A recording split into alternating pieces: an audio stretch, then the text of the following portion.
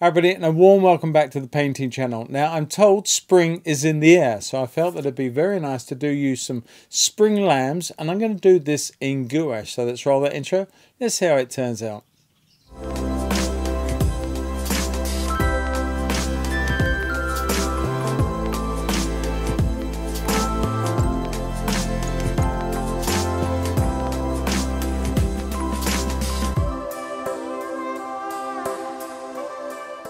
Hi everybody, and a warm welcome back. Now, as I said just now, I'm going to be doing these two lovely spring lambs. Now, I took the photograph a few years ago on a farm very close to where I lived, and the whole paddock was full of young lambs, different black-faced ones and various markings, but they were all enjoying the spring morning. Very warm day and jumping up and down, having fun, playing with each other, and probably annoying their parents as well. But I felt that, as I'm told spring is in the air, it doesn't feel much like it, to be fair, but I'm assured that it's just around the corner.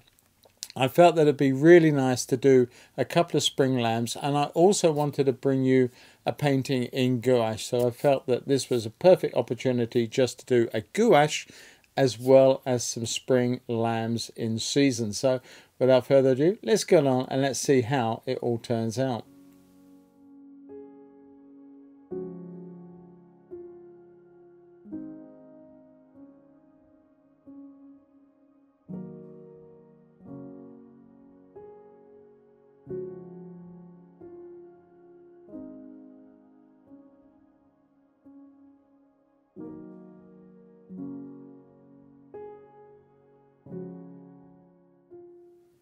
Okay everybody, welcome back, and I'm just getting the final parts of this little sketch of two lambs, two lovely spring lambs, ready for you. I did the drawing, or most of the drawing and setting up, before I started filming, purely and simply that the drawing has taken quite a while, and I did not really want to take too much of the video time out in completing this section of it. So the line art for this will be over on my Patreon, so feel free to pop over there and download that and have a go at this one and see how you get on. Love to see your versions of it over on our Painting with Paul Apps page over on Facebook, and see how you get on with it. But as I say, that you don't need to be a patron to download the reference to this. Just download it and have a go at it. There's a couple of little numbers on the back here. I just want to get those in. Number 8, I believe, I think, or 00. I don't quite see what it is. There's one on this little lamb as well. Just put that on there like that so I don't forget them.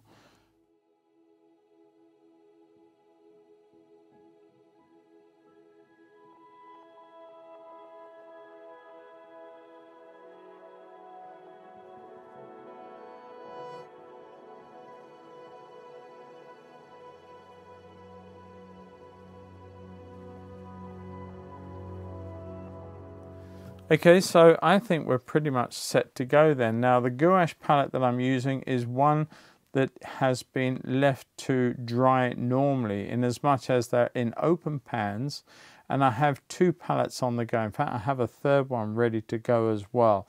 But I'm just testing the way that the gouache works. I've read and seen an awful lot of people who sort of extol the virtues of keeping it wet, moist, and what have you. And I don't feel, in all honesty, that that is always the best way to go, because you are keeping it permanently damp, and you do set up the chance of mold and other things coming into it. I've seen the same with acrylics over the years, and it can cause you a problem. But I'm not saying it's a right or a wrong way of doing things. I'm just saying that I'm testing this way, which is the way I used to do it, where I had open pans and they dried and I sort of sprayed them up and got them ready to go. And that's what I've been doing with this pan, and so far I'm quite happy with the way it's gone. I've got no mold issues, and the paints quite easily reactivate. So I'm going to get a spray bottle and just get those going, and we'll carry on.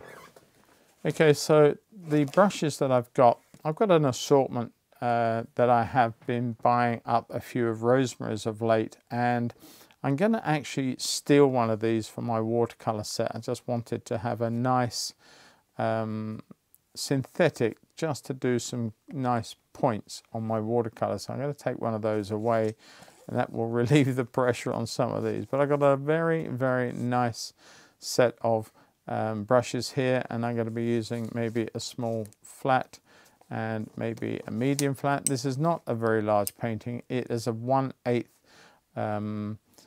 imperial, so that is taking a full sheet of full imperial watercolor paper and cutting it down into quarters and then halving those quarters, and that's the result. That's what we end up with this size here. And all I've done is use a little bit of washi tape just to mask off and give myself a lovely clean edge. Okay, I'm taking quite an assortment of brushes out. I'm probably not going to use all of these. I probably will use the detail one, and I probably will use that lovely dagger. I love the dagger shape and the round. All right, so let's get going. And first things first, I'm put in a bit of a wash. I'm going to use some of these darker colors. I'll reignite some of these. Put some dark blacks in, maybe a little bit of warmth in the form of some sienna. I just want to come in with a bit of a wash over some of these on this background. It's going to be predominantly dark, but I want to get this color in to start with.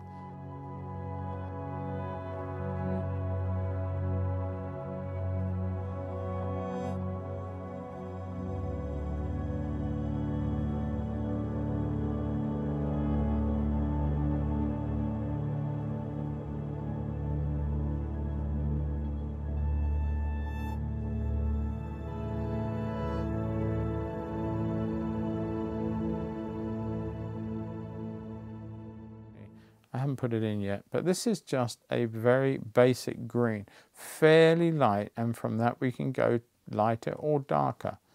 I'm just going to put that in again. I'm just taking out the white paper at this stage, setting up the values. Now the idea of sort of blocking in with most artists, whether it's oil, watercolor, doesn't matter the medium, because the idea transcends all mediums, and that is to take the whiteness away, because you judge your tones and values of what you're painting based on what is surrounding the subject matter. In other words, the white here may be different.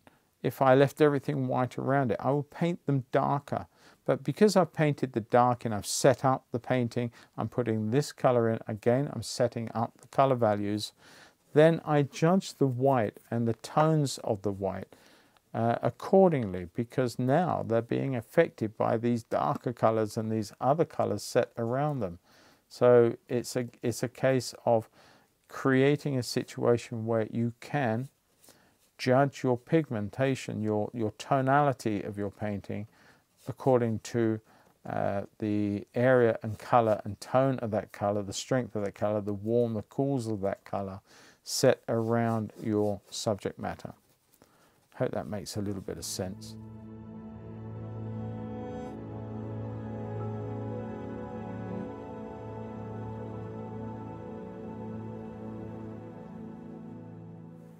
Okay, I think that's nicely dried off. Now, the idea here, it's thin and you can see through the translucency of the pigment, and it's not that solid flat color that one associates with some gouache painting.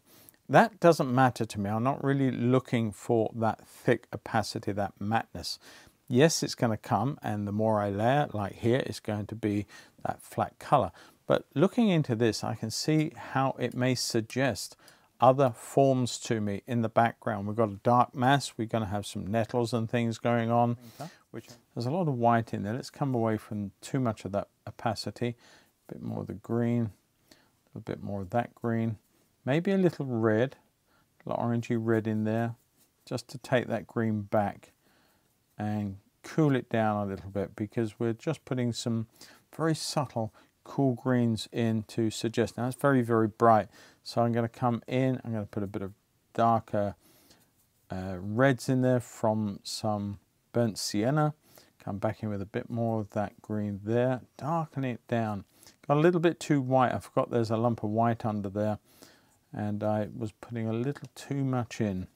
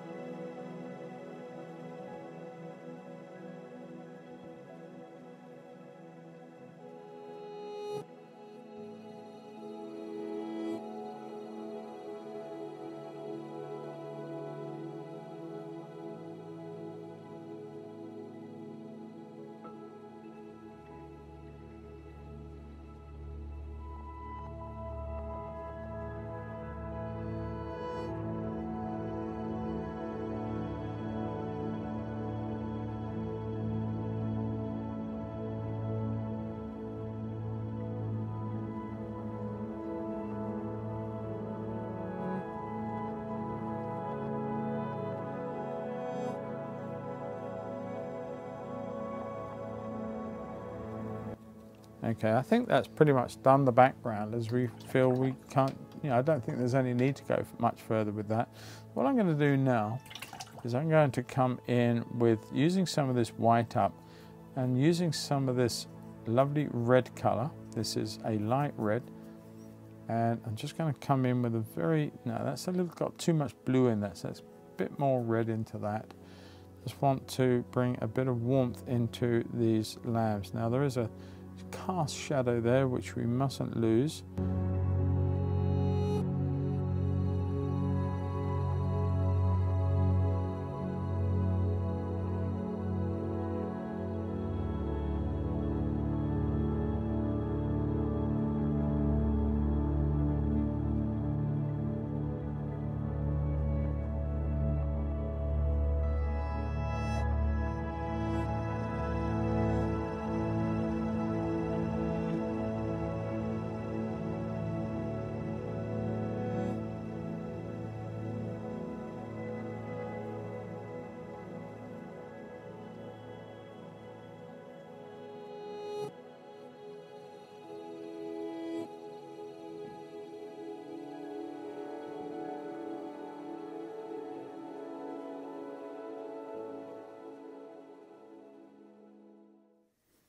I'm not going to go too mad with it, just a little bit there would be sufficient, I think. And I'm going to pick some of that up and I'm going to add to it a little touch of this yellow, a little bit of Indian yellow colour, maybe a little bit more fluid. The trouble with white, don't make it too wet because it will lose power to cover any area if you make it too wet. I'm just going to come in and just going to probably just put a little bit of information. Again, if it's incorrect overall, I can change it later.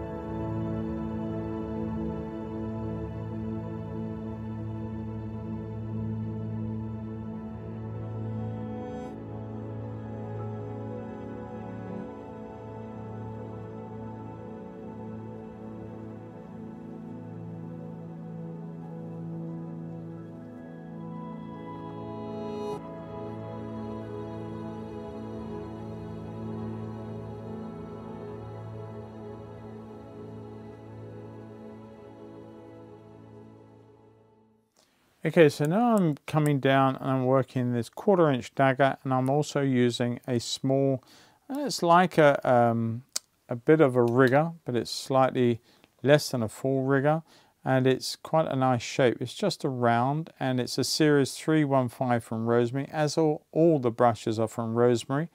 And this is just a very fine detail brush which we can use for some of the areas around the nose and places like that if we feel the need to. Okay, I'm going to come back in now and I'm going to continue with the white, but I want to put a touch of blueness, some of this lovely blue that's a residue from a previous work. I'm going to bring some of that in and just tap some of that cool colour into the back of our lambs, even a little cooler than that. So I'm going to come in with some ultramarine blue into that. That will give me that subtle blue violet colour.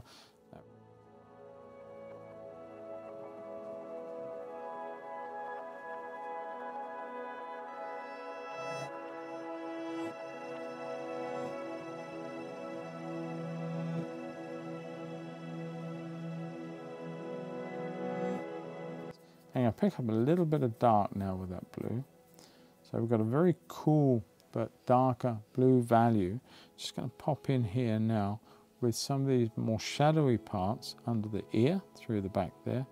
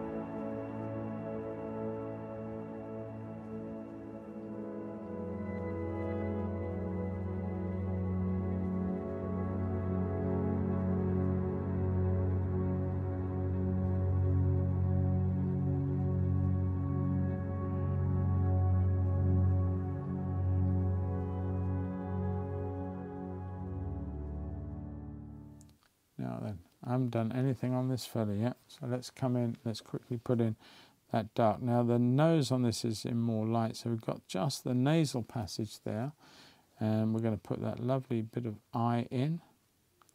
It's almost, you can see in just looking, I think my eye shape is a little wrong. Let's just bring that down a little there. Just look, you can see it's almost like lapping it up, loving the morning, loving the heat. And let's put a bit of dark down through there, through to the mouth, and there's a little dark dirt underneath the mouth into the muzzle there. All right, let's just look at that for a minute before we carry on, and I'm going to come back in with a small brush again. I'm just going to pop in some more white values, and I'm going to bring in some whites around other areas. Now that's too much water in there, I could see that, and now just put some dark on there because I've got dirty fingers and I'm not taking enough care. So let's just come back in, wait for that area to dry. Let's work somewhere else for a minute.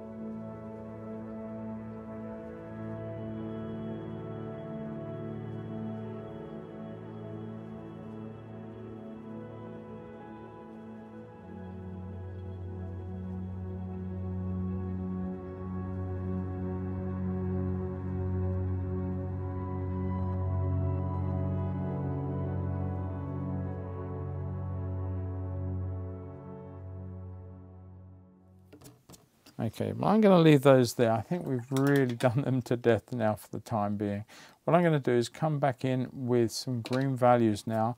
I'm going to pick it up and we're going to add some lovely yellows and brighter green colours. Going to mix into certain areas here with some of these greens that we've had going from before.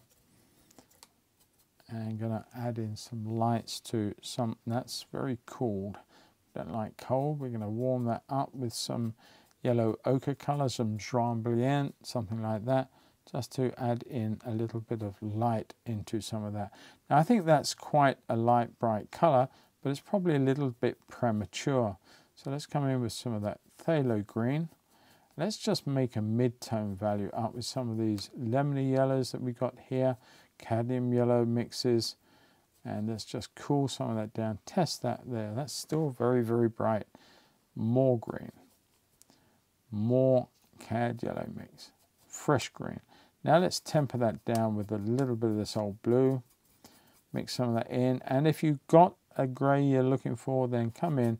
That's too much, but you get the idea. You can temper that red into the green because they're complementaries. They will sort of really much annihilate each other. But let's come back in. They're very similar to where I was, so it's a case of keep mixing till we get it where we want it. Let's try that again. There we are. Now we have a mid-green, which is little less is more. I'm going to use it to isolate parts, things like the nose there, and I want to put a bit of light down there as well.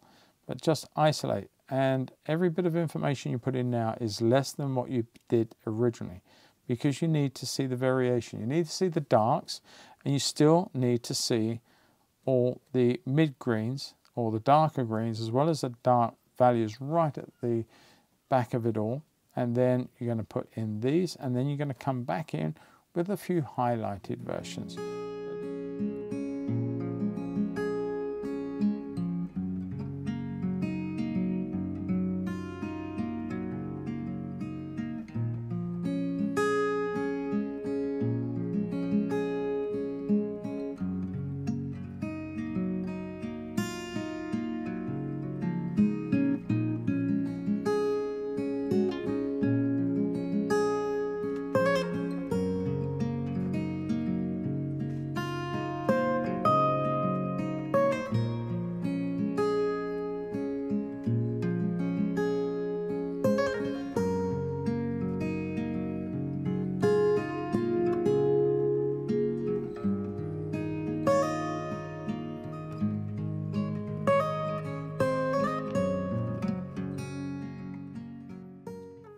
Okay, now I'm going to come in with some lighter values.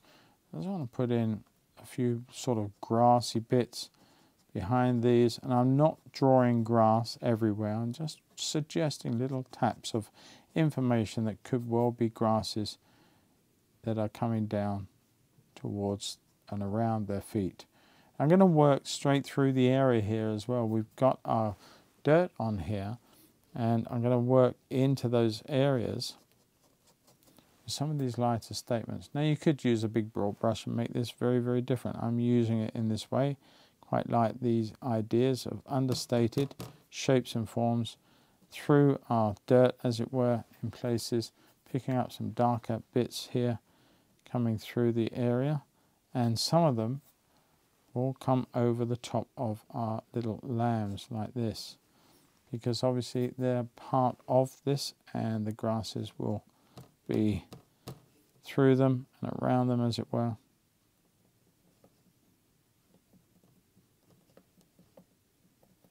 Puts them in context with their surrounding. Make a little darker mix here, a bit more yellow, a little bit of red in there, just to smash that green apart, make it a little warmer, and get a nice darker values into some of these areas as well.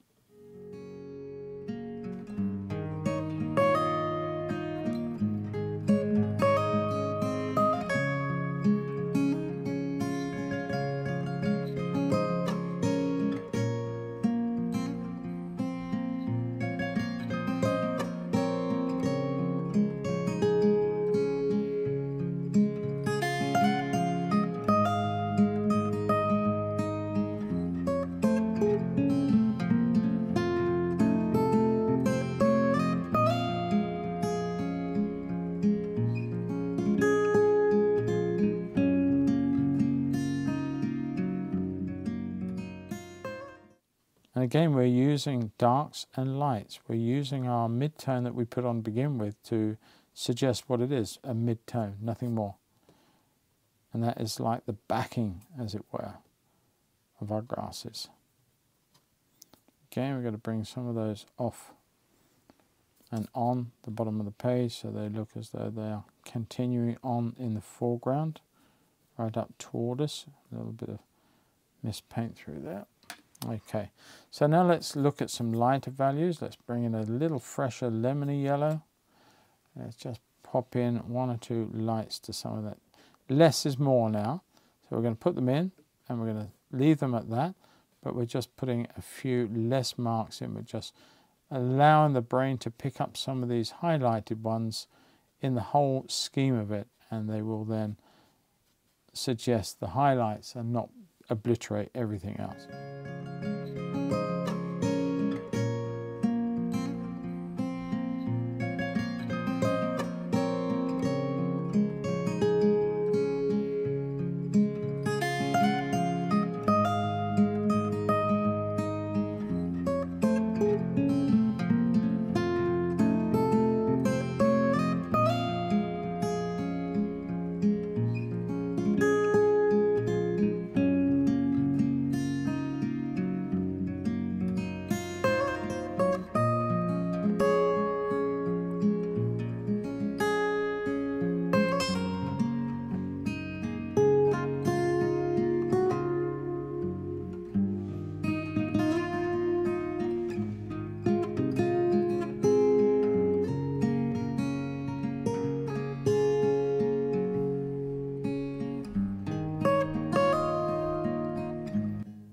I think that's enough.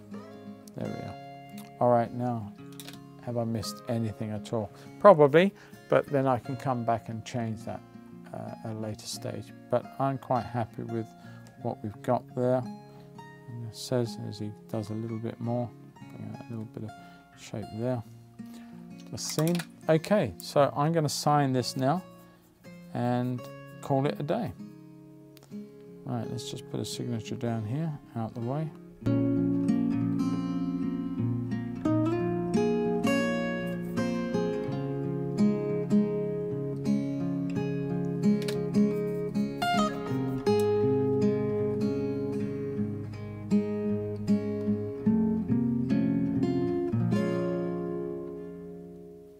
Done, sorted. Okay, so one picture of two spring lambs. I hope you've enjoyed it, and I do hope you have a go at this one by going on to my Patreon and checking out the reference there and downloading it and have a go. Okay everybody, I had a whole lot of fun painting this little pair of lambs today and enjoyed myself working in gouache too. I'm sure you guys got something from the process as well to take on in your own painting. Now, the reference for this, as always, will be over on my Patreon along with the line art. Now, if you want to go over there, you do not need to be a patron to download it, but just download it and use it and put your versions over on the Painting with Paul Apps page over on Facebook. Ask to join it and you'll be admitted, of course, and I'd love to see how you get on with this one. And don't forget, while you're over on the Patreon, there is so much there on offer, and many of the videos now are fully exclusive for a minimum of 6 months and probably a lot longer than that. And so you get exclusive content, and that is something extra and above that I've been doing in the past. So it's well worth looking, and if you want to get involved, I'd love to welcome you on as my latest patron.